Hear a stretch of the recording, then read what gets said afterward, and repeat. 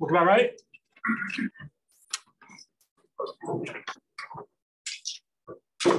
Story of the cute little piggies. Okay, so let's go ahead and dig in. So first of all, we just got done talking a little bit about the code, right? And so we kind of went through that. Now, the other thing that we also noticed was that the genetic code is pretty much universal. So the same code that we have on the previous slide is exactly the same code that we would see in pigs or bacteria or us or mice. And one of the things, the reasons why this is a good thing, well, so obviously if you have a common code, then the idea is that the ultimately that shows a sense of relationship between all of us, right? So that's kind of where you have the evolutionary concept of common ancestry. So as a result, just like members of your family share the same family traits because you all have common ancestry through your parents, same thing's true here. We all have a universal code because we share common ancestry. And so that's kind of like one of the big sort of evolution moments. However, I would argue an even more important outcome of the universality of the genetic code is actually because it allows us to be able to do genetic engineering, which sounds kind of scary, but it's not. So this is actually really how we've learned as much as we have, because one of the things that we noticed was that because bacteria have the same code as we do, then we can study genetic mechanisms in bacteria and it'll have an exact one-to-one relationship to us. That is to say that there's really only a general design for life, right? There's like one basic design for life with lots of different bits and pieces and variations to it. Some of you guys may have remembered me playing Mozart in lab.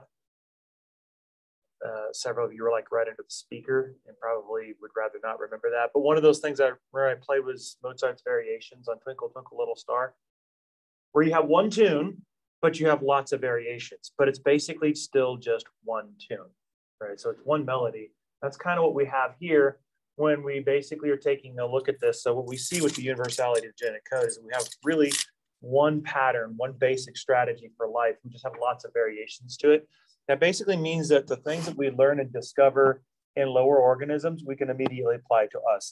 Now, what does that mean for us?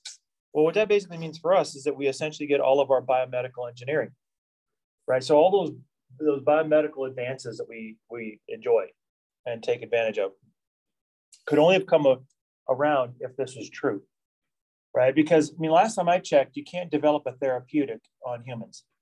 It's still considered unethical by most countries on this planet to experiment on humans to see whether or not your therapy actually works or not. And if it doesn't, then too bad, you just took one for science.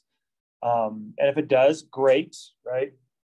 So we still can't do that, which basically means that if this wasn't true, then we would be still largely the dark ages when it comes to things like medical advancements.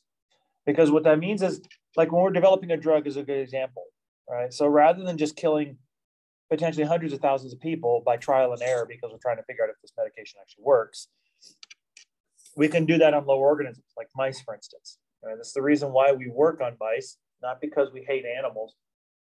PETA, I'm looking at you, right? But that's recorded, by the way, so hopefully somebody from PETA is actually listening. But the reason why we do it is because we know that the universality of the mouse genome is close enough to humans that if we can show a benefit in mouse, then likely that will actually transfer over to humans. Most of our drug development has come to us by that way. Okay. So we're not being mean. We're just trying to solve genetic problems in us, and this is the only thing we have. And luckily, the code is universal. So the lessons we learn in other organisms, we can immediately apply to us. And here's a good example, right? It kind of gets us to what's called transgenics. And transgenics is basically what you're doing is you're taking the gene of one organism and you're putting that gene in another organism. Now, this is a good example here. So this little piggy right here went to market. No, just kidding. Right, this little piggy right here, that's the transgenic pig. This is your normal pig. Now, let's explain what transgenics mean and how this actually works. We're going to have to go back to chapter 10. Remember chapter 10 when we talked about proto-oncogenes and we talked about tumor suppressors? Remember, and I told you that we have basically your gene with your open reading frame here. You have your start site and you have your promoter. And here's some sort of a gene. And that gene is doing whatever it does, right? But one of the things we learned about was, like, for instance, if a particular protein is expressed somewhere, like for instance, in this particular pig right here, we have a protein that's clearly expressed in the skin, right? So you can see the snout is yellow, the hooves are yellow, the fur is a little on the yellowish side as well. So this is a blonde pig. So the question is, how does the gene know to be made there, right? Before we used to think, oh, well, this is a product of the gene. And actually, it's not true. The pattern of expression is all bundled into the promoter and the regulatory region. And as a matter of fact, what's actually in the gene itself is irrelevant because everything is driven ultimately by the promoter region. So here's a good example of how we use this system. Let's say we have a particular gene that we want to know about, like for instance, the skin gene, right? So we want to know, well, we got this gene. We're not quite sure. We think it's a skin gene, but we're not quite sure where it is. We're not sure when it's expressed or how much of it is expressed. Well, all those questions can be answered because what we can do is molecularly, we can sort of rig this. And we can put this promoter, because now we know the promoter is the one who's responsible for the pattern, right? So the gene isn't on unless the promoter's on. So the promoter is either on or off, and it's basically dependent on what that pattern is for the promoter itself. So what we do is we basically take this system and we keep the promoter, right? Because that's what's going to give you your pattern. But then we put it behind or in front of what's called a reporter gene. And all a reporter gene is some other gene that we've taken usually from some other organism. A good example of that would be like GFP, which is, stands for green fluorescent protein. Green fluorescent protein is actually a real protein. And this was a protein that's actually made in jellyfish. This is what causes jellyfish to glow. And you have to shine like UV light on it, and then it'll glow back at you. But what we do is, like, if we say, for instance, put GFP right here as our reporter, then, and we put that back into the pig, then the pig's promoter is just going to turn on and off just like normal. It doesn't know what it's in front of. It just basically says, listen, this is where I turn on, right? This is what I do. I turn on here for this long, and then I turn off, and I make whatever happens to be attached to me. So if that's the case, then what's going to happen is everywhere that promoter turns on or off, you're going to be able to see now visibly, because instead of having it hooked to your skin gene, you've got it hooked to a reporter gene that you can visualize.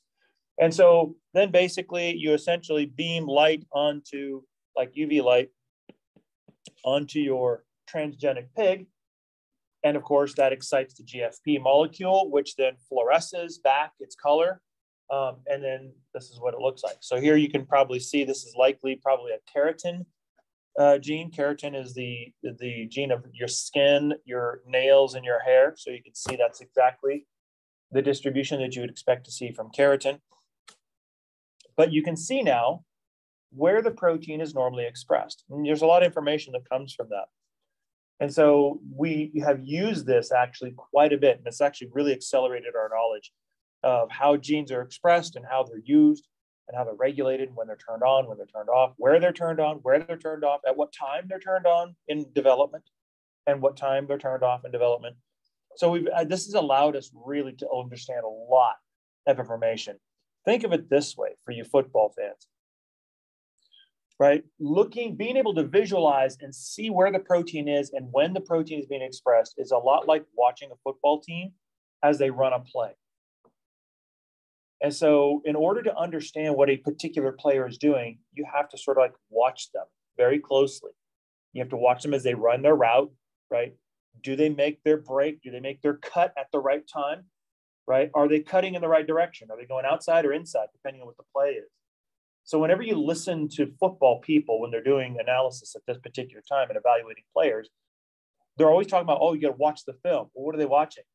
they're watching these players as they're running these plays, but they have to be able to visualize these players, and they can dissect and analyze whether or not they're a good player based on, are they executing this play well? We do the exact same thing now that we can see the proteins. We can sit there and watch the proteins as they're normally behaving, and we can determine whether or not, what this means to the whole phenotype that we're looking at. Okay. So that's a pretty common thing. As a matter of fact, that's been so useful and so helpful in research that the individuals who originally developed the GFP system won the Nobel Prize a few years ago. So that's how important and how very impactful this GFP use has been. By the way, one of my all-time favorites, you can actually still Google this and see this. One of my favorites is the glow-in-the-dark tobacco plant, which we generated in the 1990s with a similar sort of thing, different reporter. We used an enzyme called luciferase, which is the enzyme that's responsible for making fireflies glow. And so you feed it a substrate, and then it'll break down that substrate and it'll emit energy in the form of light. And so what we did back in the 90s is we took some sort of a plant gene that's like everywhere in the plant. It's expressed everywhere in the plant, put it behind a luciferase, and then we fed it its substrate. And then we turned out the lights. And what you basically got was like a glow-in-the-dark tobacco plant. It was pretty cool. I mean, from the roots all the way through its vasculature to its leaves, it's like everything was glowing. It was pretty cool. It's still one of my favorites. Look it up, Google it, glow-in-the-dark tobacco plant. That was one of my favorites. But that's kind of an example of what you can see when you're looking at this protein. You're asking yourself, well, wait a minute, where are you? Where do you do your job? And how does that inform what I'm doing? Okay. So that's important. So now let's take a look at prokaryotic transcription, right? So we want to understand prokaryotic transcription now before we get to eukaryotic transcription. Now in prokaryotic transcription, you have a single polymerase, that is a single RNA polymerase doing all the work. But of course, you're going to have some events of initiation, which is always the case, right? So you have initiation, elongation, termination. The one thing that you require in a prokaryotic transcriptional event is you need your promoter, right? So your promoter is basically the primary recruiter for the polymerase. You need a start site. You need somewhere for the polymerase to be able to say, okay, this is where you begin. And then of course you need a termination site, right? So you need to be able to tell it when to stop. Notice this is a basic breakdown of our three-step mechanism, isn't it? Initiation, elongation, termination. And then you'll see that that's always true throughout. So let's take a closer look at the promoter piece of it. So when you take a look at the promoter itself is the one that's responsible for recognition of the gene. So it's upstream of the start site, and it is not transcribed because it's part of this regulatory region, which is not transcribed. So when you take a look at this, and we want to take a look, first of all, at the RNA polymerase, the holoenzyme. Now, holoenzyme, basically, whenever you say the term holo in front of it, what that basically means is kind of like big thing, right? So usually when we use the term holoenzyme, we're usually talking about something where there's like one mechanism, right? One reaction, in this case, making RNA, but it's made by a complex, and the complex is big. So when the complex is big and it's a single enzyme activity, so the complex is like quaternary structure, but it's like a huge kind of a thing, then we usually could refer to it as a holoenzyme. So the RNA polymerase itself has a couple of important subunits. So you've got a couple of alpha, different types of alpha, so alpha and alpha prime subunits. You've got a beta and a beta prime, so that's these two green guys right here. And then the important one is this little guy right here, sigma, which basically kind of forms like pincher fingers. These guys become important. So really, if you take a look at it in a lot of ways, your core enzyme, right, alpha and beta subunits, oftentimes will just be sort of like the foundation upon which you can actually bind to your sigma. Now let's take a look and see what sigma does. So when you take a look at your DNA, right, you're taking a look at your gene region. one of the important things to remember is we're going to start off, first of all, by defining it by start site. Now, the start site is defined as what we refer to as +1. Right? So this is the first nucleotide in the RNA transcript.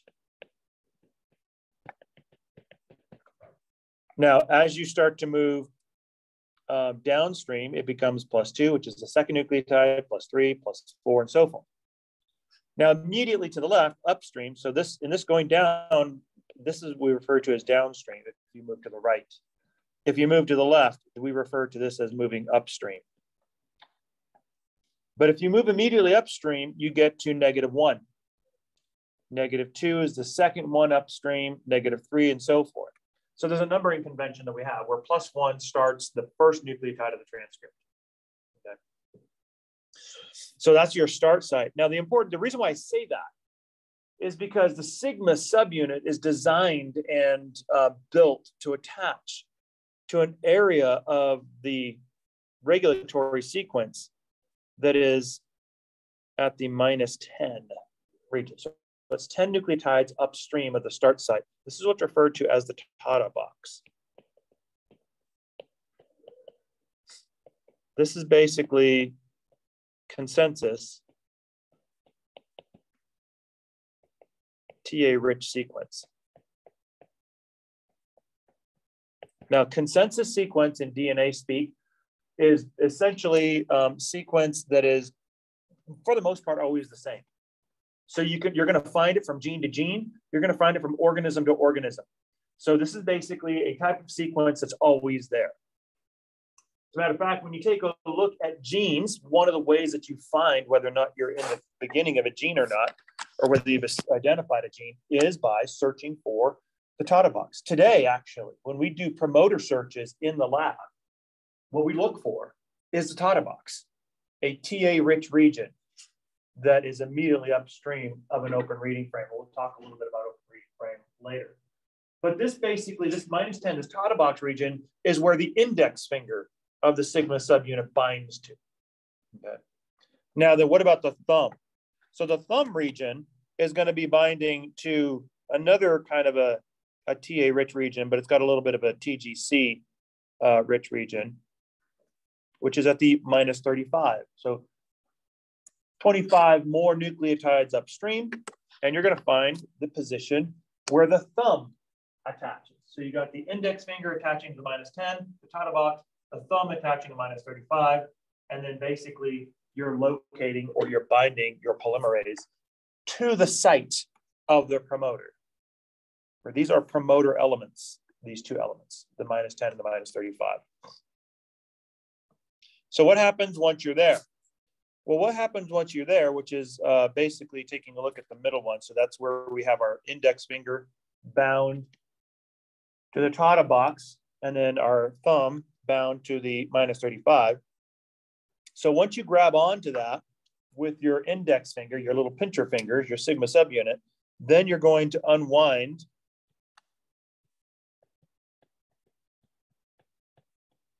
your DNA at that point.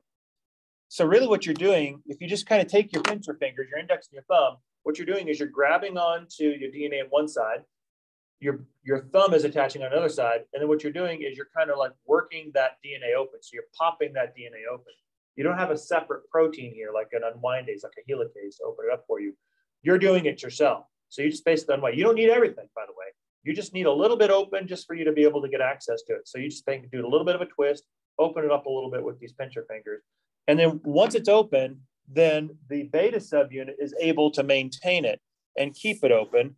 And then the sigma unit will basically dissociate. So now here you can see the rest of the polymerase is now able to maintain what is now this transcription bubble. So it's like this little open bubble. And that is what you're going to basically use to get yourself started. Now notice, all of these are events of initiation. Finding the promoter, unwinding it, getting that transcription bubble set. Now you start reading the template and you start building it. So this is your elongation step, right? So just like everything else, because of the 3' growing end, you're growing from 5' to 3', right? So that's your direction.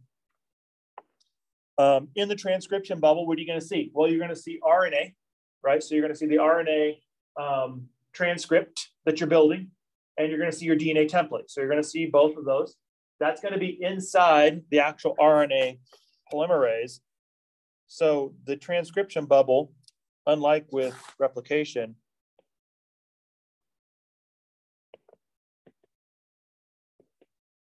is inside the polymerase. And not only that, but once you pass through in the polymerase and you've already read that and you've built your transcript from it, then what you do is you rewind it as it leaves. So essentially what you have is you have your RNA polymerase, which is unwinding as it comes in, makes a copy of it, and then before it exits the polymerase, rewinds it back up.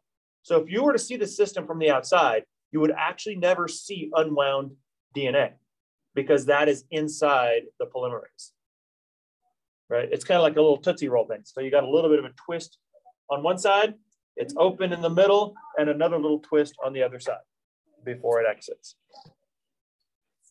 So this is kind of what it looks like. So here you can see as it comes in, it's going to be unwinding that DNA. Then it's going to be basically making the RNA transcript, by the way, by the exact same process that you made DNA in the replication chapter, right? It's just a dehydration synthesis. In this case, you're using RNA nucleotides instead of DNA nucleotides. And then once it finishes its transcript, it's going to kind of thread it out, and then it's going to rewind your DNA before it exits. And then as it exits, you're going to see you've got duplex DNA coming in, duplex DNA going out, and the bubble is inside the polymerase, nice and safe.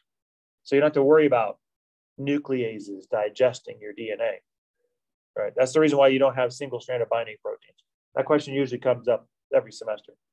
Well, how come you needed single-stranded binding proteins with replication, but you don't need here? Because it's hidden inside the polymerase. But however, you do have single-stranded nucleic acid here, don't you? So you better protect your RNA because it's vulnerable, it's single-stranded, so you got to deal with this. We'll take a look at this here in just a second. Now, in prokaryotes, there's a stop signal that tells the polymerase to stop. And so what this does is that basically it stops the phosphodiester bond production. It'll kind of pause there for a second in the transcription bubble, and then eventually it'll release the DNA. And then oftentimes it'll create a hairpin, which protects the RNA, which is now single-stranded. It's kind of what it looks like. So here you can see you're terminated. So you got your termination signal, so which is a bunch of uracils or U's in a row. So that's what you're seeing here. This is your poly U section. So that tells it to basically release. So you can see it's going to basically fall apart here. Going to release your DNA, which rewinds, going to release your RNA template, and the polymerase is going to go off and look for another promoter to work with. But your RNA transcript is going to be forming these hairpins. So here's your hairpin. You can see it forms a stem and this big loop right there. And that's going to protect this end from nucleases. They can't get a hold of that, okay, because they need a loose end. So immediately, as soon as you make your RNA, you're trying to protect it. And that's an important thing. So here's an important, kind of an interesting sort of a thing when it comes to prokaryotes. It's a coupled transcription translation. Think about it. In prokaryotes, everything is all basically tossed in the middle of the cell, right? Because they have no organelles. It's all in there. What about eukaryotes? Where would transcription be occurring in eukaryotes?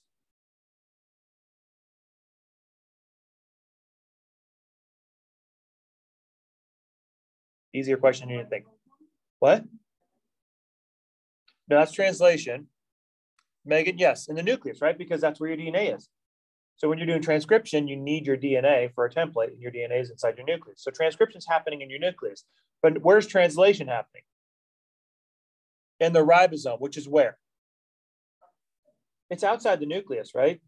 So your transcription and your translation are spatially separated in eukaryotes. Why? Because you have your DNA sequestered inside the nucleus and your translation is happening outside the nucleus. So we cannot do coupled transcription translation, but bacteria can, because they don't have any compartmentalization. So here's what it looks like. So before transcription before it even ends, you already start translating. Because it makes a lot of sense, right? As you have a transcript coming out, it's like, well, hey, wait a minute, I've got code here. Why can't I just start working on it? Do I have to wait for it? Why can't I just start working on it? Well, if you're bacteria, the answer is you don't have to wait for it. You can jump right on there and start working on it before it's even done. And so the reason why this is important is because it basically helps to facilitate expression of genes in prokaryotes, which oftentimes are expressed together in groups called operods. So when you take a look at gene structure in bacteria, they're structured basically in units called operods. So these are units of multiple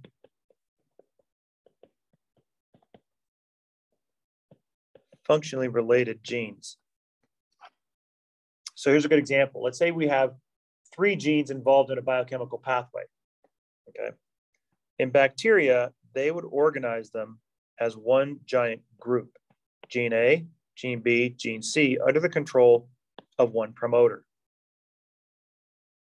So what would this do? Well, what this basically would do is if you turn the promoter on, then you're going to make all 3, right? You're going to make basically an mRNA that's going to have A, B, and C on.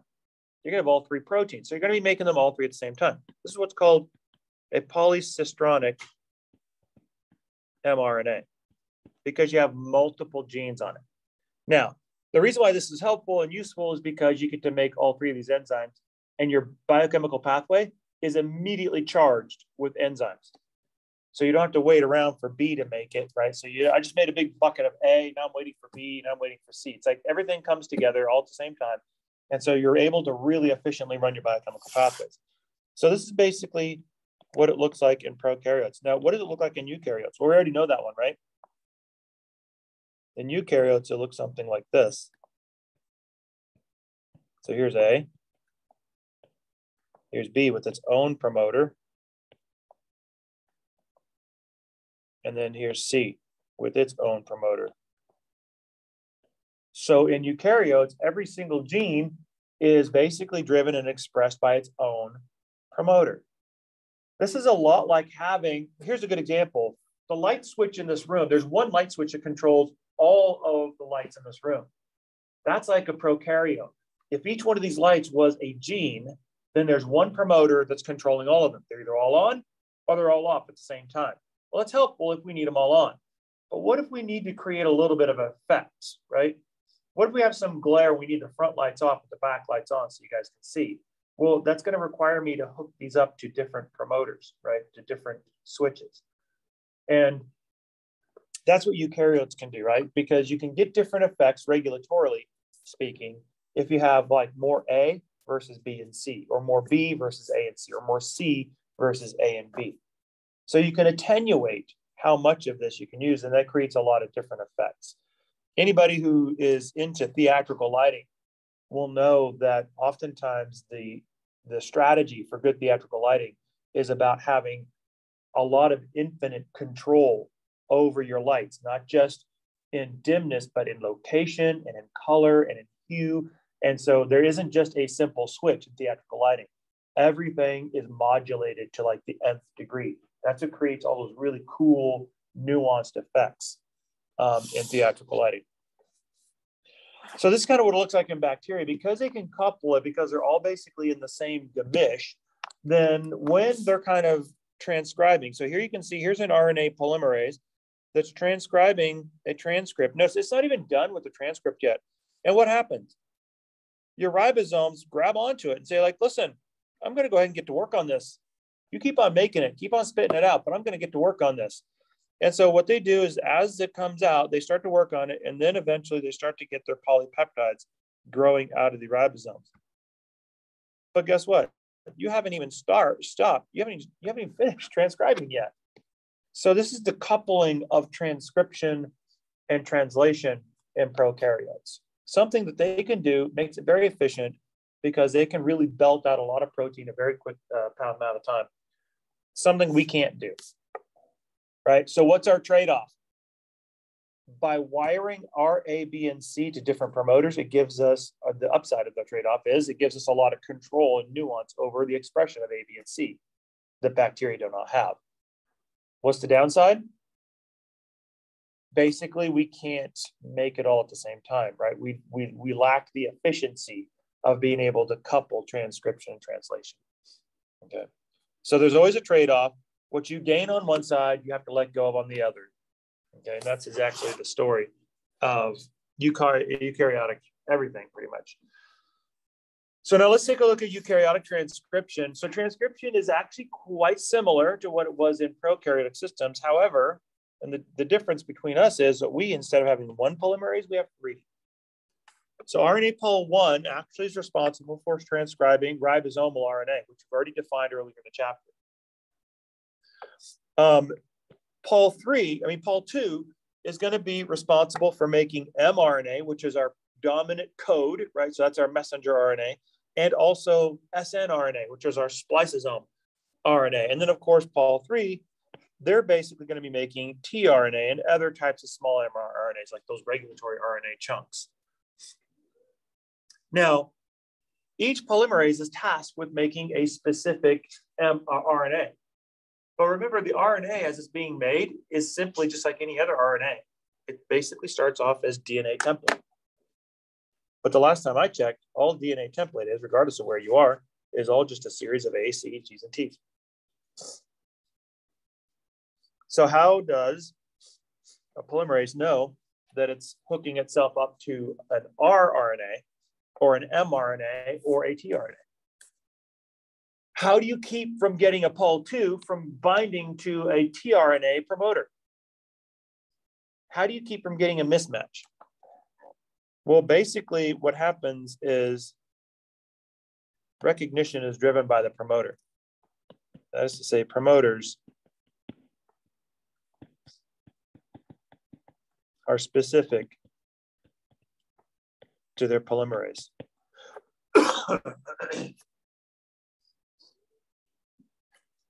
It's not unlike you showing up to a family reunion and you're in an area maybe where there's like, it's like a big popular place and there's lots of different family reunions and friends and parties going on. If you walk into the wrong family reunion, are you going to notice that?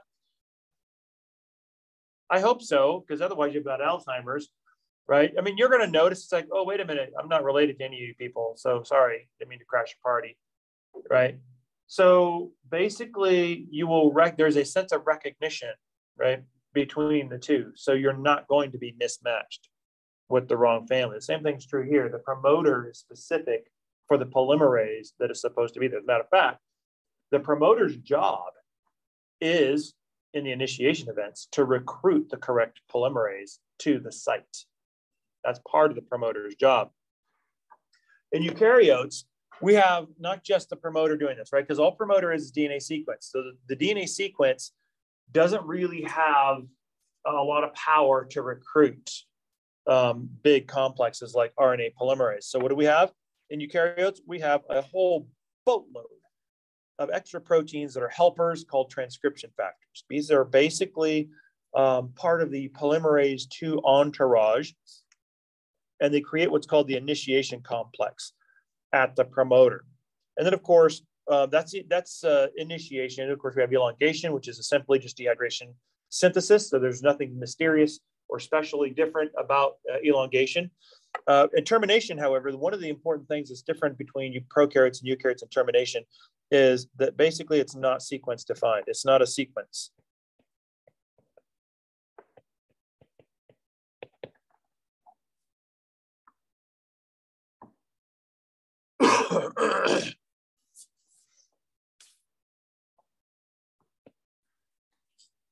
So it does have a termination. We just don't really know what it is. It's kind of a little bit more amorphous in eukaryotes, but they do know that they need to stop. So let's take a look at the initiation piece of it. So the first thing that happens is these transcription factors, these sort of entourage proteins, basically, that what they need to do is they need to recognize the correct promoter. So they go immediately to the TATA box, right? So the TATA box basically is where the promoter is. That's the definition. That's the defining element for the promoter itself. And the very first transcription factor that binds typically is one that we refer to as TF2D, TF transcription factor 2, because most of our studies of transcription have happened with Pol2. That's what 2 stands for. And then there's a whole host of transcription factors. This happens to be D. As it turns out, TF2D has 2 major domains to it. It's got a transcription factor binding domain, and it's got a TATA binding domain, or TBP, the TATA binding protein. So your TATA binding domain is going to be like right in here. And that's a region of the protein that's specifically designed to find that TATA box and bind to it. Once it does, then these transcription factor binding regions like here, here, and here will then recruit all these other transcription factors, which will then come in and bind to the TF2D. So once the TF2D says, hey guys, I just found a TATA box, come here and bind to me, right? Then all these other transcription factors will come in, bind to TF2D, and it'll form a complex that looks something like this. Now, the effect of these other transcription factors will essentially recruit the correct polymerase.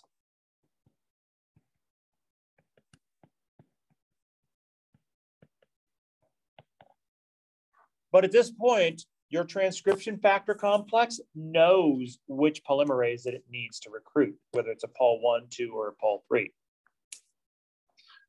And so what's defining that recruitment, that specific recruitment, is oftentimes what's happening with these transcription factors. So like Pol1 will have certain transcription factors that will recruit it to the site. Pol2 will have certain other transcription factors. Pol3 will have different transcription factors. So depending on which transcription factors come in here, each one of them will specialize in recruiting the correct polymerase. And then once you do that, the polymerase will bind to this region of the promoter, and then that forms your initiation complex. So now that you've got your initiation complex, you're ready for elongation. Then you elongate, and then you terminate. Okay?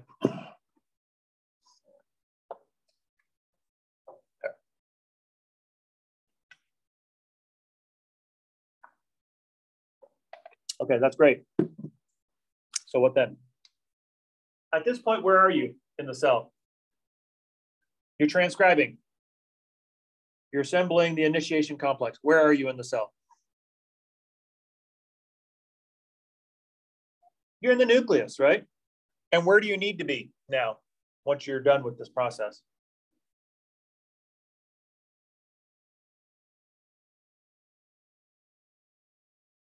You need to be in the cytoplasm, right, where the ribosomes are? Because now that you've got the message, you need to go and make the protein, right? But guess what? You're not ready yet.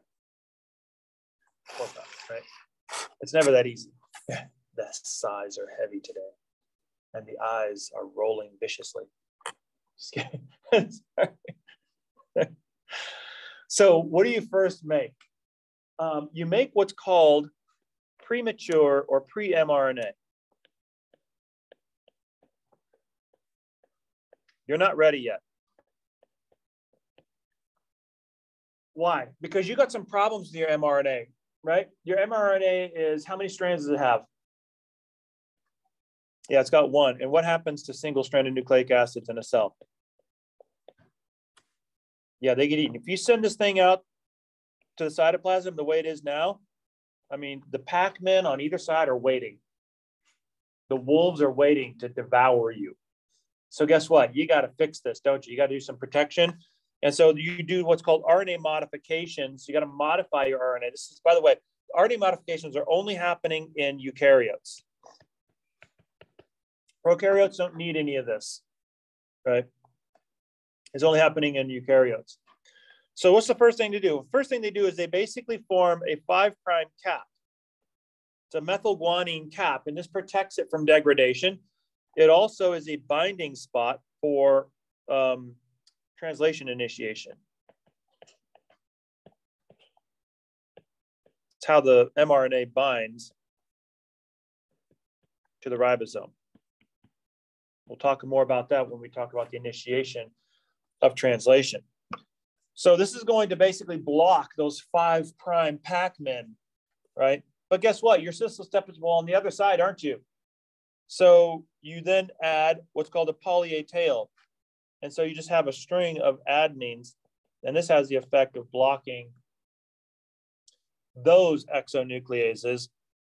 So it also acts as a signal for other types of RNA processing, but it's really a protective thing. And then the last thing is basically you have to remove non-coding sequences. So here's the problem. A lot of times this throws students off a little bit. Here's the problem, because what you're trying to do, and this is what you're trying to achieve, you're trying to achieve what's called an open reading frame. And what an open reading frame is basically a continuous message that you can start and then read through without interruption all the way to the end. So that'd be like an open reading frame. That's not what you have when you do transcription. What you have are intervening sequences that are not coding called introns.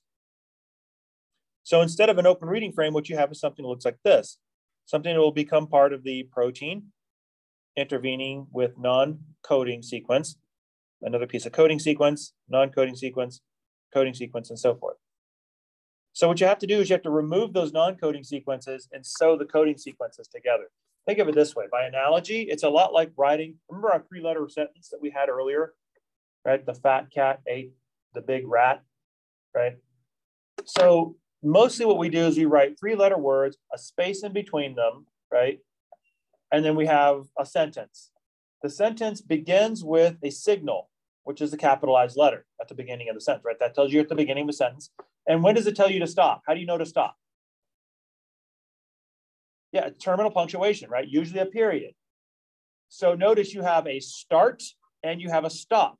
In your genetic code, guess what? You have a start codon and you have a stop codon. But you notice what you also have is a continuous reading frame. That is to say that you can read each word back to back in a block without interruption, and you can understand the sentence. But that's not what you get. What you get is something more like you write the first 3-letter word, and then you mash the keyboard. And there's a bunch of random letters in there, and then you write the next 3-letter word, and you mash the keyboard, and then you write another letter, and you mash the keyboard. So what you have is this sentence that's sort of broken up by all these sort of random letters that aren't part of the sentence. So in order to understand the sentence, what you have to do is you have to go through and what? Delete out all of the random letters, right? In between. And then you put your words together, and then you'll be able to read the sentence. So a sentence that has a beginning capital, terminal punctuation, and you can read it straight through without interruption is what's referred to as an open reading frame. So what you want to create is an open reading frame, something that you can start with your start codon, read it through, just start selecting your amino acids until you hit your terminal stop codon. But we have to remove those. And the way we remove it is by a process called splicing, which is driven by a complex that we refer to as the spliceosome. So there's several different members of the spliceosome. This is what it looks like once we finish it. Right, so here we basically have our 5' cap, which is protecting the 5' end, our poly-A tail here, and then we have our open reading frame here in the middle if everything is all fully processed. But one thing we want to do is we want to take a little bit of a closer look at what this concept is of splicing. Right, because if I were to take a look at a pre-mRNA, and I'm going to put my coding sequence into boxes, just like I did before, those coding sequences would be essentially what's referred to as exons. So I'm going to put an exon. I'm going to notationally depict it as a box. An intron, which is non-coding sequence, that is to say, it doesn't become part of the amino acid.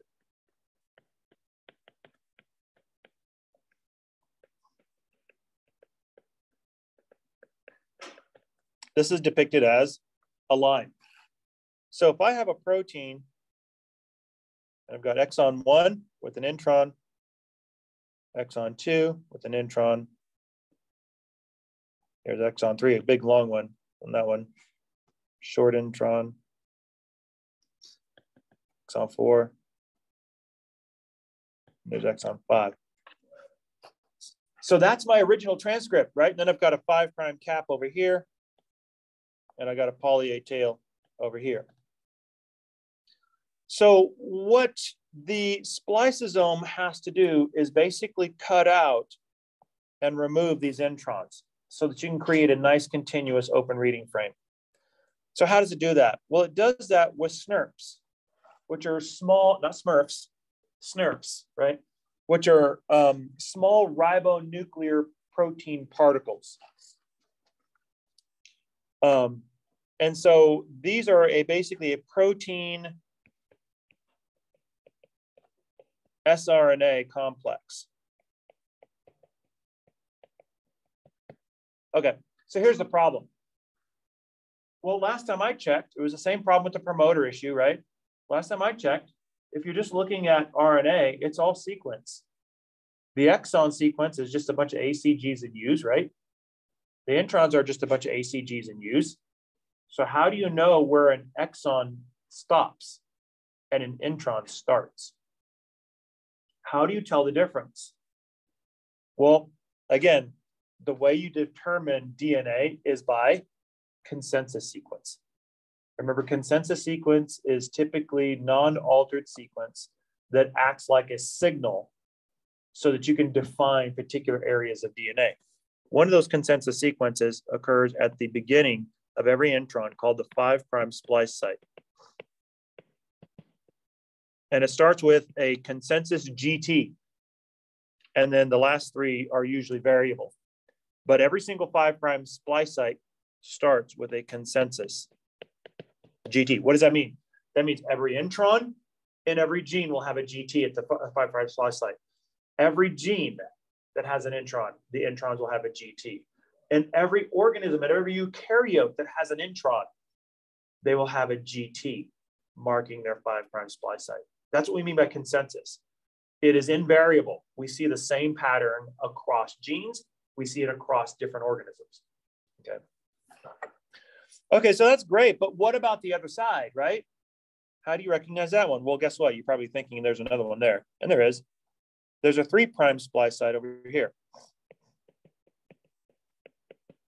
And it's also consensus sequence. It's got 3 base pairs coming up, followed by a consensus AG. So the 3' side is marked by a 3' AG. So you'll have a GT, AG, GT, AG, GT, AG, GT, AG. When you see that combination, GT-AG, you've got yourself the boundaries of an intron.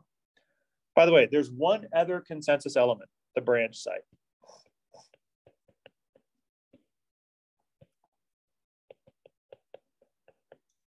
There's a consensus adenine. It's always there at the branch site. It's usually right about there. We'll talk about what that branch site is doing here in just a second. So you have 3 different consensus elements to recognize. If you see a GT and an AG with a branch site in the middle, guess what? You've got yourself an intron. That's going to be true for all introns. So these are the recognition elements that the SNRPs are looking for. And when they find them, what they're going to do is they're going to go through a process to cut out these introns. So here's what it looks like ultimately. So here's your DNA template with your introns in them. It's going to produce a primary transcript with those introns in them. But the problem is you got to cut these guys out. So you got to snip these out, these purple parts. And so basically that's what the spliceosome will do. So it snips these out. It sews together your exons, which are the yellow parts, and that creates your open reading frame. So this is your OR. You can start at the beginning, go to the end without interruption, and you don't have to stop. That's your open reading frame. That's what you're trying to produce. So this one is now ready for translation.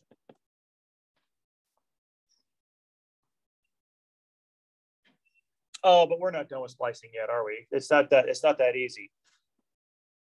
So this is kind of what it looks like. If you're just wondering, this is actually a real shot, a real electron micrograph of these loops and things like that that are created by the spliceosome itself.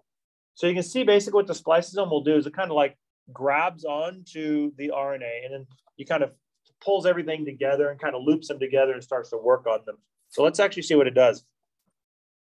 So there are basically U1 through U6. That's kind of what these SNRPs are designated as. So there's 6 of these in the overall spliceosomal complex labeled U1 through U6.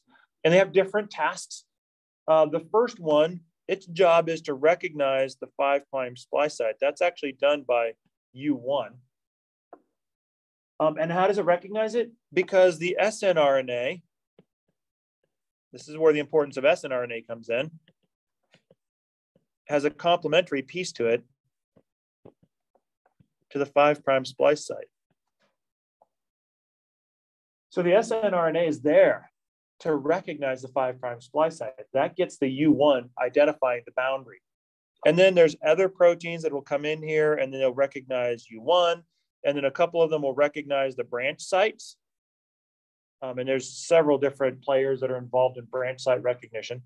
But once you do this, then what's going to happen is these two guys are going to associate. So they're going to come to each other and they're going to pull the RNA together in the process and kind of create this big loop.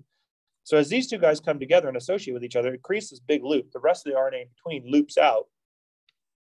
And then what you're going to do is you're going to cut these exon boundaries and you're going to attach the 5' side to the branch site. That's basically why the branch site is there. So the branch site, basically the 5' splice site,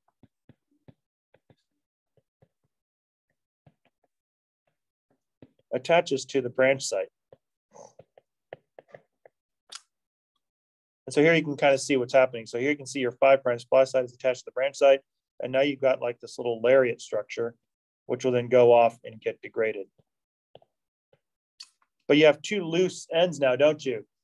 So now what happens is the rest of your spliceosome will take one exon and seal it to the other exon, gluing those guys together. And this is what you get. So you get your 2 exons, which are sealed together. You get your lariat, which then goes and gets degraded, and your spliceosome goes and does it all over again. Seems like a little bit of a headache, yes? Why in the world would eukaryotes want to do this? Seems pretty inefficient. Well, they're doing it to make your lives harder. That's why they're doing it. Because otherwise, biology would just be too easy.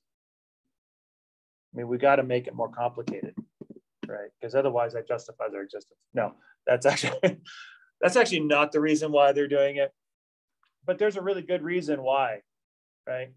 And here's the reason why. Think about it, for instance. First of all, when we first discovered introns, the one thing that we knew that was crystal clear was first, they don't exist in bacteria. Bacteria and prokaryotes do not have introns. So all this stuff we've been talking about, 5' capping, poly-A tailing, splicing, none of that happens in prokaryotes. All of that is pure eukaryotic innovation. Now, originally, we used to think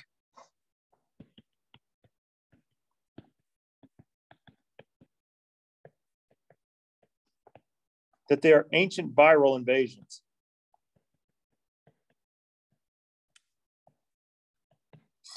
Right? Because they all kind of look roughly the same.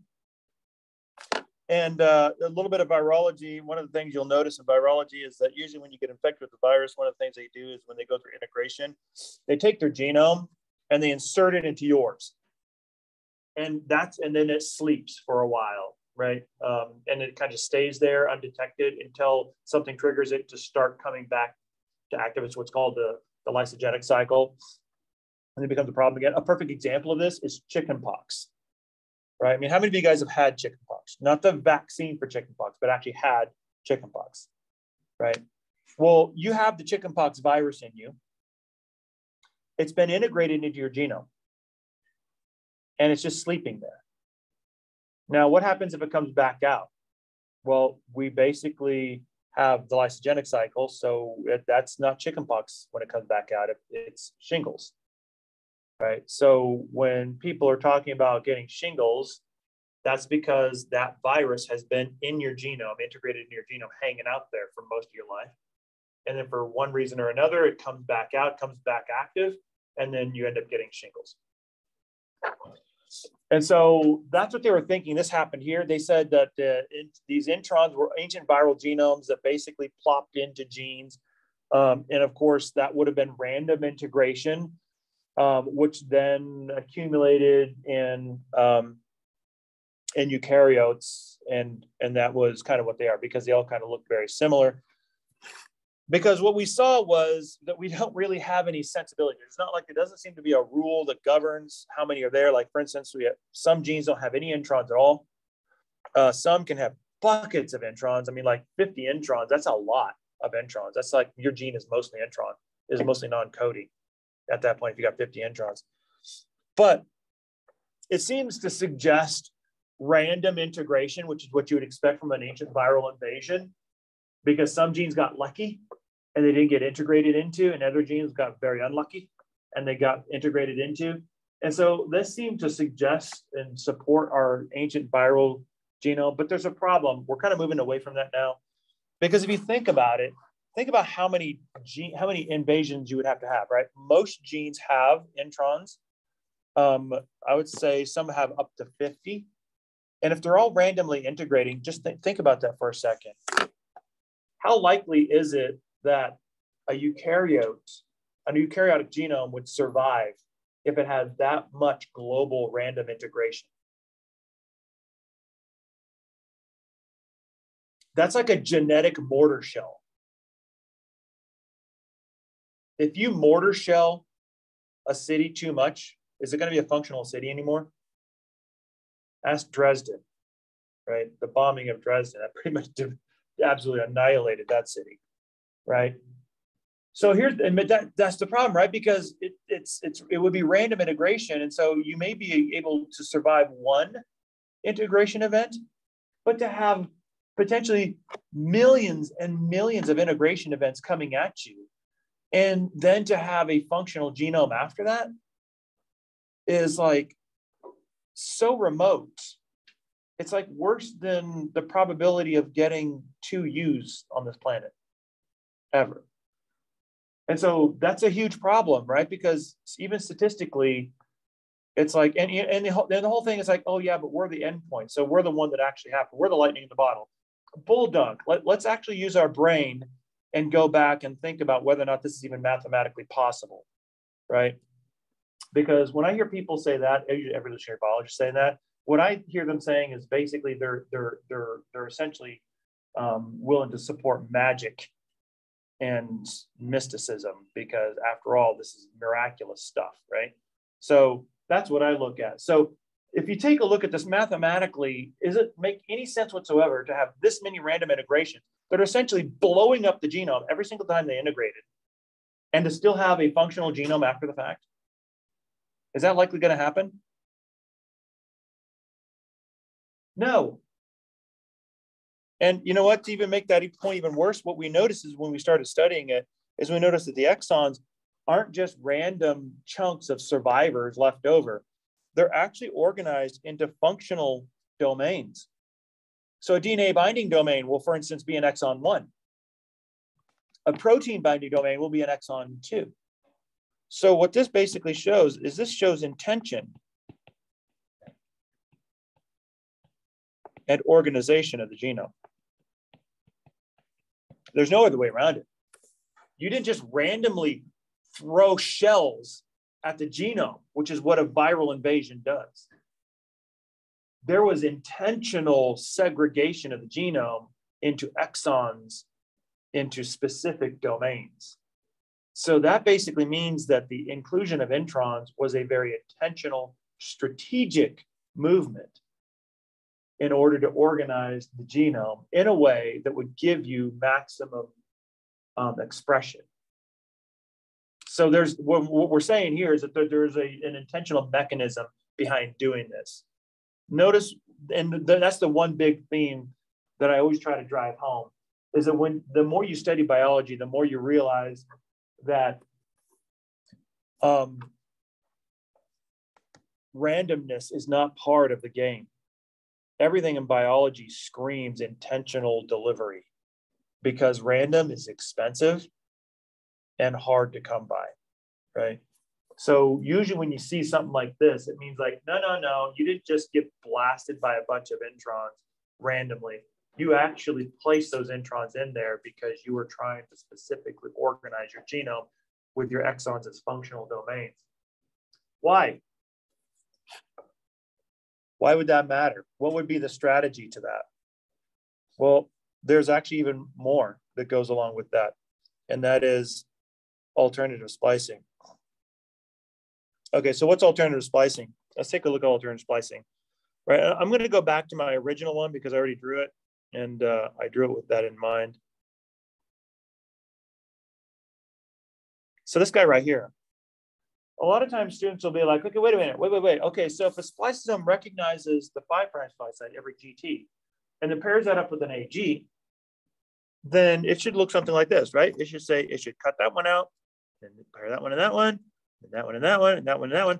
And then what you should get is exon 1 there, a little nib of exon 2, a really long exon 3 there, right? That's going to sew together. Going to add a 4 there, and then a little nip of 5, right? That's your open reading frame. But wait, can a GT be paired with a different AG? Like for instance, can this GT here be paired with this AG down here? And the answer is, there's no rule that says the GT has to be paired with the immediate AG. You can pair this GT to this AG down here. What would happen if you did that? Well, what you would have is you would have exon 1 with a little nib of exon 5.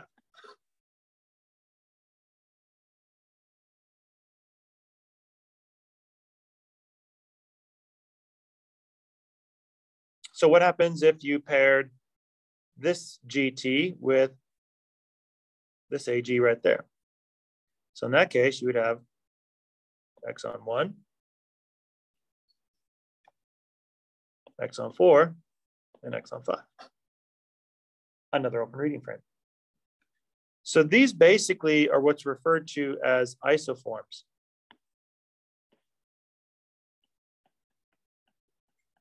Three different proteins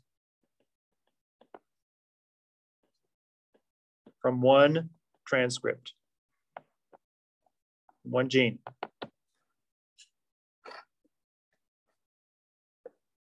And wait a minute, there was,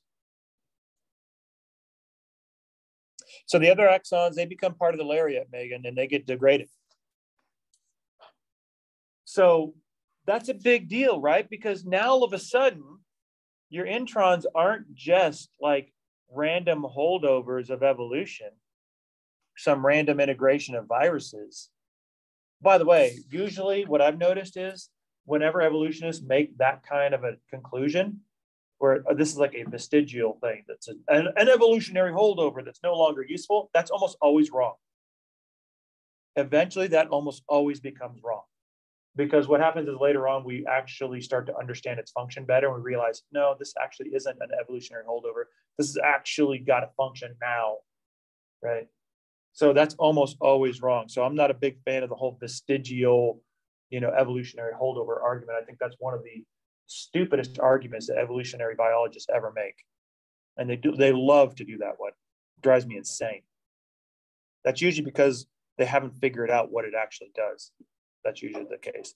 But here now you can see that what you have are three different proteins for the price of one transcript. So what have you done? You've tripled your productivity. That's actually really good. That's a good strategy. All of a sudden now it looks like introns are a really clever strategic strategy in order to generate a lot more protein from fewer transcripts. Doesn't really look like introns are really all that random integrating now, does it? It looks like they are very intentional, strategic development in trying to understand and develop the genome. This really hit home to us when we did the Human Genome Project, because what we did was we essentially, what we wanted to know is we wanted to know how many genes does it take to make us, right? And we were thinking, oh my gosh, this is going to take hundreds of thousands of genes, potentially millions of genes. I mean, look at us. I mean, we are awesome. Aren't we great? So some of you are like, yes, I am. But right, but the idea is we're thinking like, I mean, this is an unknowable amount. This is like a huge number of genes that's involved there. And then we went through and we did the Human Genome Project. And we realized that in reality, there's like maybe 20 to 30,000 active genes. That makes you. That, by the way, if you're like a genomics person and you're looking at that one, the first thing you do when you look at that number is you're desperately trying to pick your jaw up off the floor. Because not only were you off, but you were off by orders of magnitude. I mean, you were hundreds of thousands of genes off. And so a lot of times people would be like, well, wait a minute, how come it's so low, right? This blew us away, how low this number was. Well, the reason is because of alternative splicing. Because when we take a look at it, there's a lot of genetic disorders that are splicing mutants, a good 15% of them. And when we take a look at the genes themselves and we see how they're being expressed, it ranges between 1/3 to 2/3 of your genome has some type of alternative splicing to it. So in reality, alternative splicing is actually more the norm rather than the exception. That is to say that most genes are probably putting out not just one protein per transcript, but they're probably putting out multiple versions of their transcript in these multiple isoforms. And you're getting doubled productivity or tripled productivity, or sometimes even quadrupled productivity. So because of that, then you're able to generate nearly hundreds of thousands of mRNAs for the price of a fraction of that many transcripts.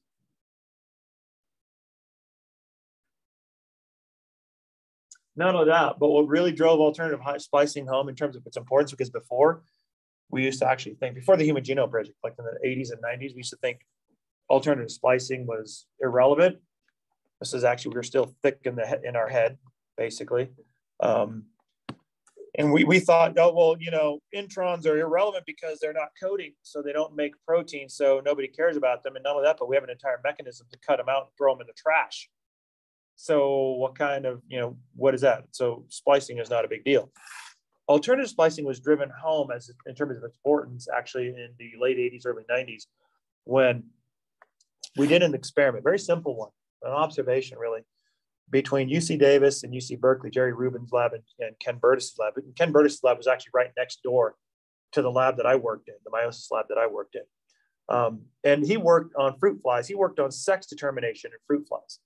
And what they noticed in fruit flies is that there was a protein that was responsible for determining the secondary sex characteristics of male and females, right? So basically there was a protein called double sex. There was a male version, and then there was a female version. If you took double sex M and you put it on a fly, it would turn it into a male. It would visibly be a male, okay? If you had double sex F and you put it on a fly, it would turn it into a female. So her secondary sex characteristics and her tissue development would turn into female. But here's the problem. Obviously, we wanted to take a look at the gene that encoded these. And we were thinking these are separate genes, right? There's a gene in the males and then there's a gene in the females. But what we actually turned out was that they actually are the same gene, double sex, that encodes both of them. And it turns out that double sex, the transcript from double sex is alternatively spliced. In males, it is the isoform is the male version of double sex. And in females, the isoform that's spliced there is the female version of double sex. But it's coming from the exact same gene, double sex. That's common to the both of them. So this basically really drove home for the first time in the geneticist minds that splicing isn't just cutting out the junk and throwing away the trash.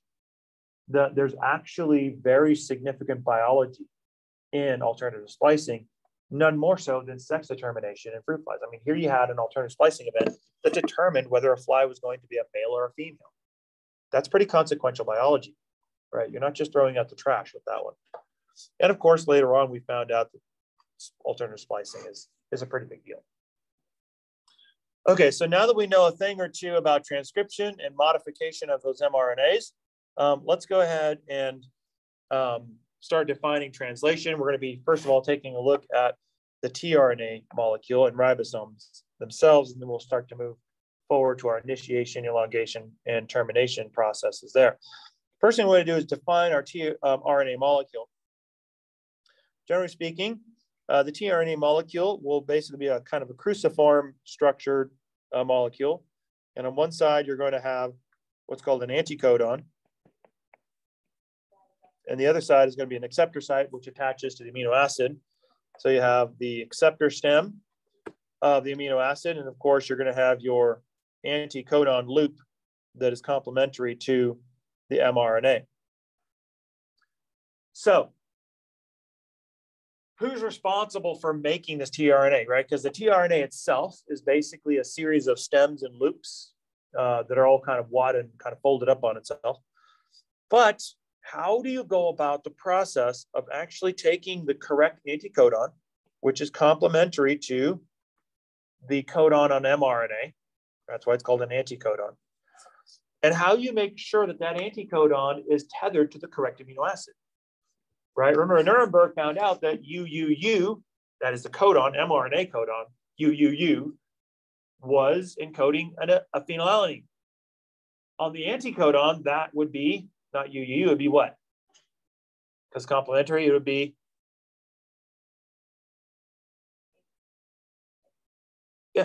it'd be AAA, right?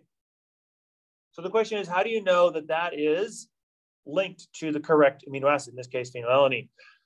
That process of assigning the amino acid to the tRNA is done by this enzyme here, which is a very important enzyme, amino tRNA synthetase. And so we're going to take a look at the structure and some of the mechanism of aminoacyl tRNA synthetase here just a little bit. So this kind of tRNA is various versions of how you can look at tRNA. You can see that basically it is just a single-stranded RNA that's folded on itself in all these stems and loops.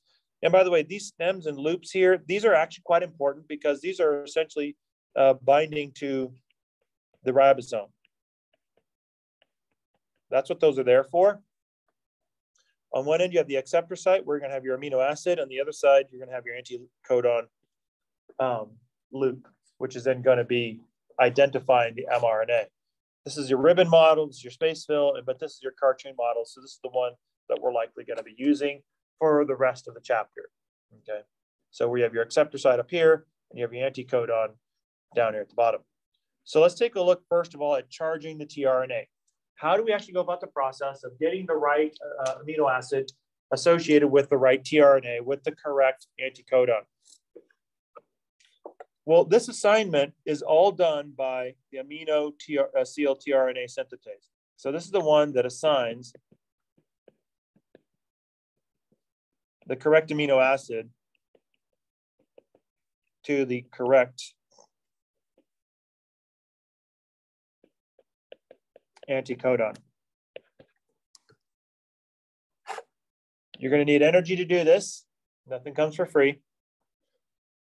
And we're going to take a look at this mechanism here in a stepwise process. But the first thing that I want to really zero in and make sure I drive home is this piece right here.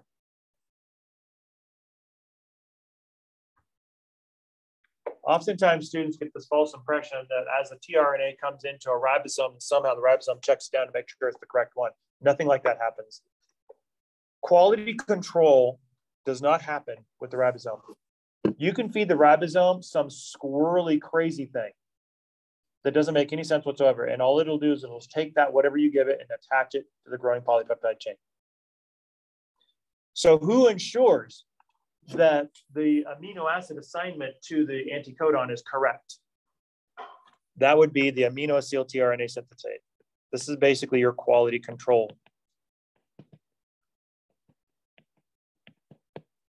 This is the only one. And this is the only time when you double check to make sure that your assignments are correct. After this, once the tRNA is changed, all it does is just deliver it. And the ribosome just takes whatever you deliver and just adds it. That's all it does. So it's only this enzyme that actually makes sure that this attachment is correct. So that means then there's a lot of pressure on this enzyme to get it right. So here it is. Let's take a look at it. So the aminoacyl tRNA synthetase has two different active sites. The first one is going to be a pocket that's designed to bind to its amino acid. In this case, we're going to be using tryptophan as our example. The other major site is a tRNA site itself. So the first event that's going to happen is you're going to hydrolyze your ATP. You're going to lose your 2 phosphates as pyrophosphate. And then what's going to stay behind is AMP, right? Adenosine monophosphate. So that 1 phosphate stays behind on the adenosine.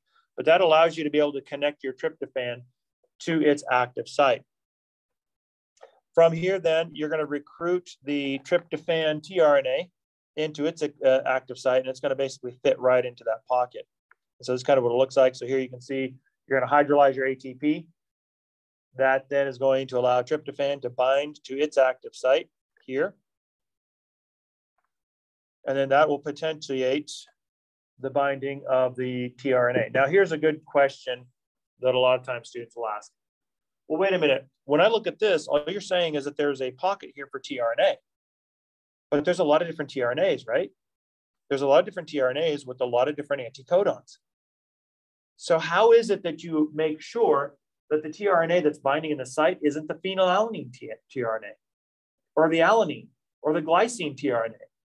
How do you know that it's only the tryptophan that will bind there and not some other tRNA? How does the correct tRNA bind to its site? That's the question. The answer is quite simple. Induced fit.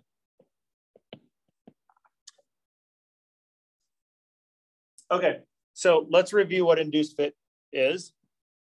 Induced fit is an enzymology term, and it's a mechanism, right? So the idea with induced fit is that whenever a substrate, like for instance, tryptophan here, binds to its active site, we always think of that active site as sort of like being a predetermined pocket, right?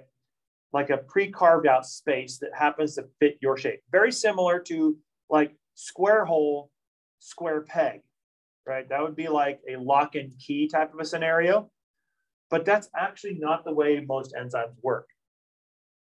Most enzymes work by what's called an induced fit mechanism. What does that mean? That means that most of these active sites are like beanbag chairs. Does a beanbag chair have a predetermined shape? No, it's just an amorphous blob, right? Well, then how does it manage to allow you to sit in it so comfortably? Because as you sit in it, what happens is the beanbag chair molds around your body, and your body literally is inducing the shape of the hole that fits to you, right? So you're basically inducing your own hole into the beanbag chair as you sit in it. So the beanbag chair is taking on the shape of your body. So the same thing happens with enzymes.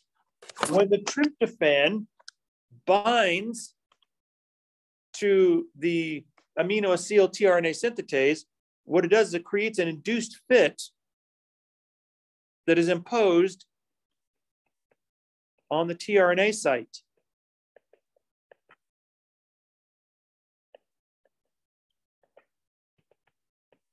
So it's only receptive to the tRNA or tryptophan. So the tryptophan actually induces the shape of the tRNA that it goes to. It's almost as if the tryptophan or the amino acid will basically make its own selection. The shape that I'm inducing on aminoacyl tRNA synthetase is only going to be for the anticodon that's associated with tryptophan. So that is the way that you get a tight linkage between the tRNA anticodon and the amino acid, because you use the amino acid in an induced fit type of mechanism to essentially select and only select that correct tRNA. Okay. Then once your tRNA is bound, then you're going to be ready to attach your amino acid to the acceptor site, which happens once AMP leaves. And then at that point, then you have recharged your tRNA and you're ready to go deliver it. Notice you do it again, but now you can grab a different amino acid. So you can grab a different amino acid, which will then induce the shape differently. So let's say, for instance, you use phenylalanine. Phenylalanine will come in here, and its shape inducement will only be so for the shape of the phenylalanine tRNA. Okay. Good. So let's take a look at the ribosome. So the ribosome basically is a 2 subunit structure with multiple active sites in it. So these are the major active sites in it that we're going to be taking a look at. So the first one is the P site. I remember this because it has the polypeptide in it. So this has the growing polypeptide chain in it. Then we have the A site, which I think of as arrival. So this is where the arrival, the new amino acid is coming in from the tRNA that's coming in. So tRNA is delivering its new amino acid into the A site. And the E site is what's called the exit site or the ejection site. This is where that this is where the uncharged tRNA is ejected to go get charged again. Where? The amino-acyl tRNA synthetase. So when you take a look at it, you can see you've got your small subunit, which will basically come together. And when it gets capped by the large subunit, it's going to create these 3 active sites, EPA. So E on this side, P in the middle, and A on the other side. Once you get that, you're ready to roll. You're ready to go. So this is the ribosome. This is a big deal. We actually did this, and a lot of fanfare associated with this one, but we finally figured out the structure of the ribosome. The important thing about the ribosome, however, that's you want to always keep in front of you is the ribosome, remember, doesn't do any quality control. It only does really one thing. That's peptidyl transferase. Basically, all it does is transfer the growing polypeptide chain to the new amino acid. That's all it does. Okay, that's literally all it does. It just makes that extra peptide bond, adds the new one to the existing chain. So let's take a look at translation. We're going to take a look at what it looks like in prokaryotes so we can get our foundation, and we're going to compare that into eukaryotes where it's going to get really cool. So ultimately, remember, you always start off with initiation. And so for translation in prokaryotes, the initiation complex starts with a couple of things. First of all, you need your initiator. This is your first tRNA. So you need this one. Typically, it's always the same. It's an N-formal methionine. It's always the same one. Why? Because your start codon is always the same, right? You need your small ribosomal subunit, and of course, you need your mRNA strand. Now, you need to put all these guys together. And so what you have is in your mRNA, the question is, well, wait a minute, if you're assembling your small ribosomal subunit and your mRNA, how do you know where to attach to, right? So how do you know where your start codon is? Well, in bacteria, we have what's called an RBS, a ribosome binding sequence. It's actually a specific sequence, a very small one. This is kind of like the binding signal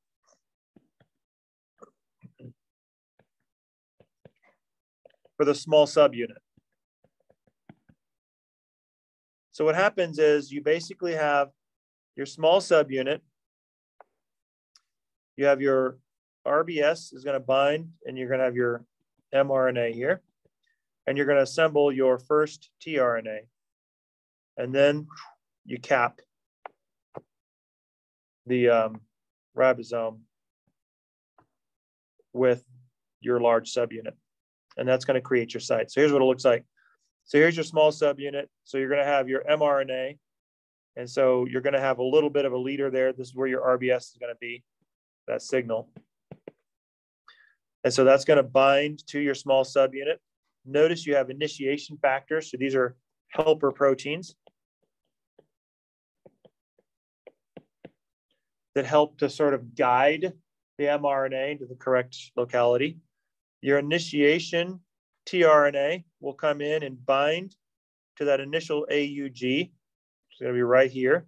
But notice who's carrying it along. Another initiation factor is kind of helping transport it to where it needs to go. Remember, none of this is random, right? You don't have these three things just sort of floating around randomly and they just happen to bump into each other. and form an initiation complex. You have proteins whose job it is to make this happen, right? So you have initiation factors who say, listen, I'm going to grab onto you, tRNA, and I'm going to escort you to where you need to be. I'm going to put you on your mark, right? Just like every great theatrical performance, you know, people who are starting off a scene, they aren't just standing in a random place, just randomly, right? There are stagehands that are saying, listen, your mark is on the X. Stand on your mark, right? Because you need to know where you need to be in order for the scene to work. And so the same thing is true here. There are invisible stagehands, if you will, that are busy making sure that everybody is coming together the way they need to. So once you get these three together, so here you can see your initiation tRNA, which is basically tethered to your AUG, which is your start codon. Okay, so far so good. You have your mRNA well embedded and bound by the small subunit. Now you're ready to cap it with your large subunit, which puts your first initial tRNA in the P site. And now you're ready for elongation. So this is basically initiation of translation. What about in eukaryotes? Well, it's similar, except instead of an N-formal, it's just a methionine. That's our initial amino acid. We have a little bit more going on in the initiation complex. So we have more players, imagine that. None of that, but we don't have an RBS. So what do we use? Our 5' cap.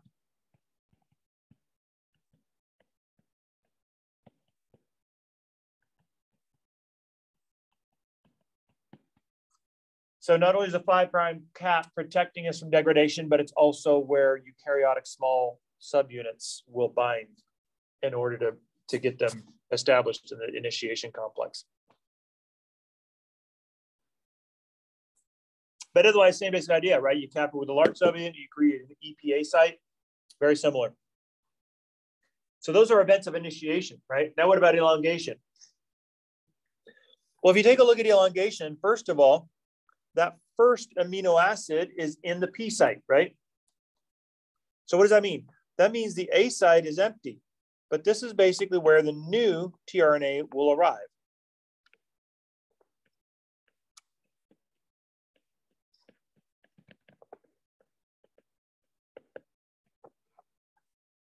So what do? You read the codon, right? And then you find the matching tRNA that is complementary to that codon. That tRNA will come in. It's usually escorted, again, right? Invisible stagehands, making sure you're on your mark. So in this case, the escort is EF2, right? Elongation factor 2, that will actually bind to the tRNA and basically center it on its spot.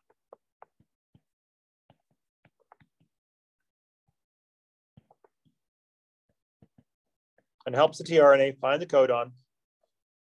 And then once it finds the codon, then you form the peptide. So this is your peptide transfer between the amino acid that's already there, which is methionine, and the new one that just came in. So now where you had one, you now have 2 amino acids. And you just bring in the third and the fourth and the fifth and the sixth. And there's a cycle to this. And here's what the cycle looks like. So the first cycle is what's called codon recognition.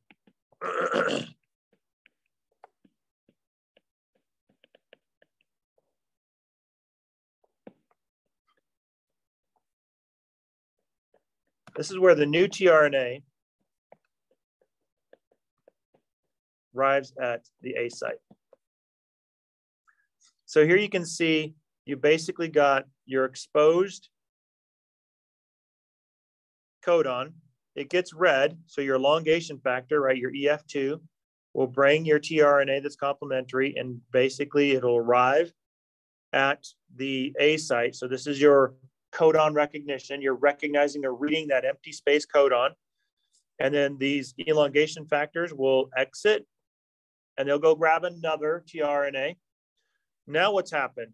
Now basically you've got codon recognition. You've got the new tRNA in the A site.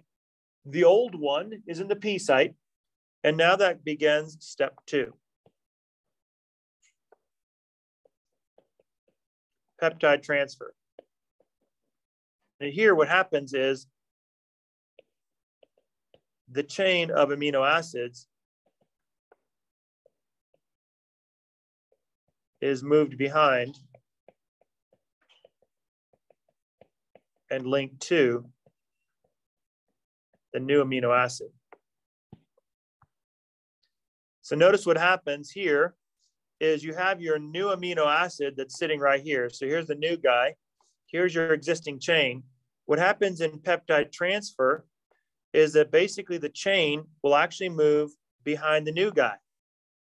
So now this was 1 and 2. So now 1 and 2 becomes behind it. So what happens is it's different than the way we form a line, isn't it?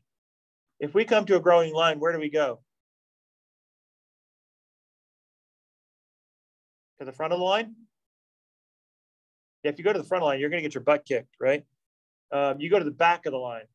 So the line gets longer by adding to the back.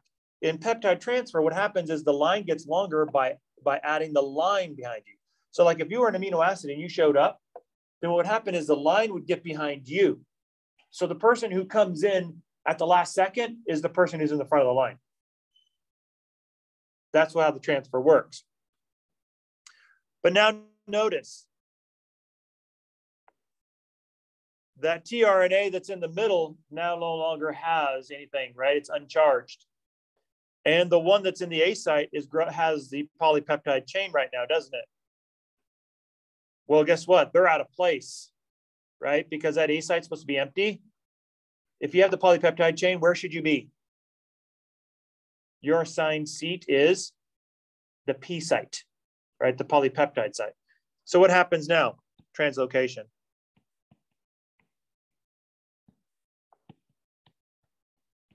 Here you advance the mRNA in order to expose the new codon. So basically what's going to happen is you're going to move it all this direction. That means the uncharged tRNA is going to go to the E site. The one that's right now in the A site carrying the polypeptide chain will shift over to the P site, and then that'll open up the A site. So now notice you have an empty A site. Your polypeptide is again in the P site, and then your E site is full of the empty tRNA, which gets ejected, and then that goes to get recharged to aminoacyl tRNA synthetase. And it comes back. And then it waits for its chance to enter into the next codon, according to what that codon is. So remember, these are events of elongation, right? Codon recognition, followed by peptide transfer, followed by translocation, and you do it all over again. Then you recognize the next codon in line. Then you do peptide transfer, and then translocation. And this is kind of what it looks like up close and personal. So here you can see the peptide transfer. So you can see that you've got a new tRNA inside the A site. So what's going to happen is amino acid 1, which has your C terminus here, your N terminus here, that's the amino and the acid part of it. What's going to happen is the nitrogen is actually going to attack the C. And so this guy basically goes behind. So that becomes the new peptide bond right there. So this becomes what's called your C terminus.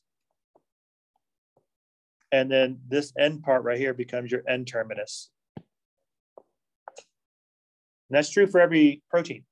You have a C terminus where you have your acid portion, and you have your N terminus where you have your amino portion.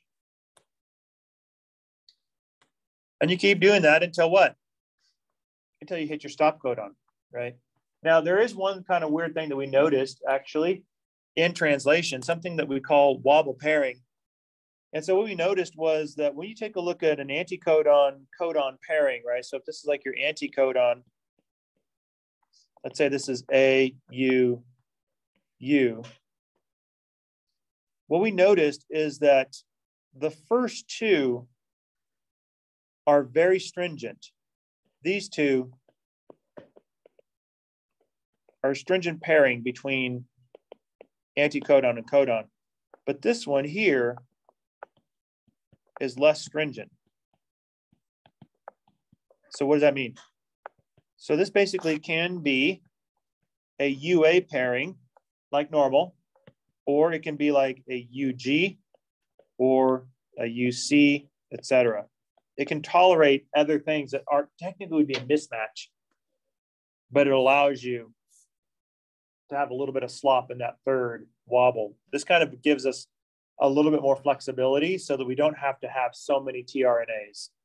We can pair up fewer tRNAs with our codons. It's kind of an odd sort of like a flexibility there. Course and translation, termination is super simple, right? Because you get stop codons. What were they?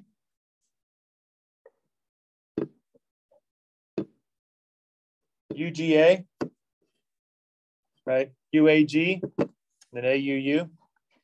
So here's basically a stop codon. So what happens then is once you kind of shift over, if your stop codon enters the A site, then what will happen is a release factor will come in there. But you notice there's no assigned amino acid here. So you can't do peptide transfer now. You did codon recognition, but now you get stalled out on peptide transfer because there's no amino acid there to move over. There's nothing to peptide transfer to. And so what happens is it causes everything to fall apart. That's what dissociation is.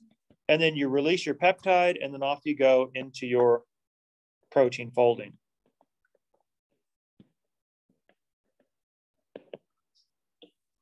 And then what happens? Your ribosome falls apart, and then you basically go and reinitiate.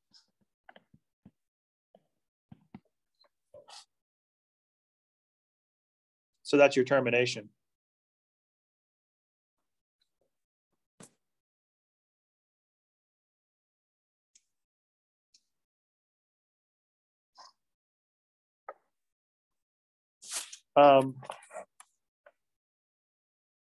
So we're getting, we're about ready to start a new topic. It's going to take a little bit of time. There's a lot of words that I want to make sure I get across.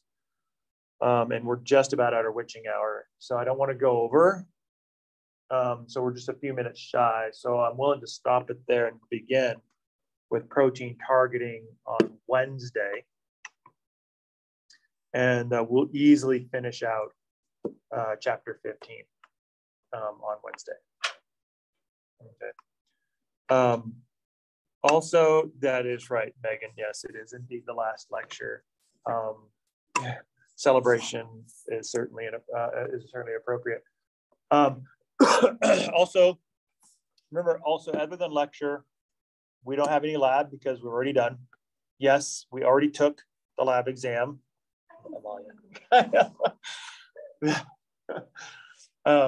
So there's no lab. So basically, once we're done with lecture, we're pretty much done with the semester, and we're just preparing for Monday the 8th, which will be our last lecture exam here in person.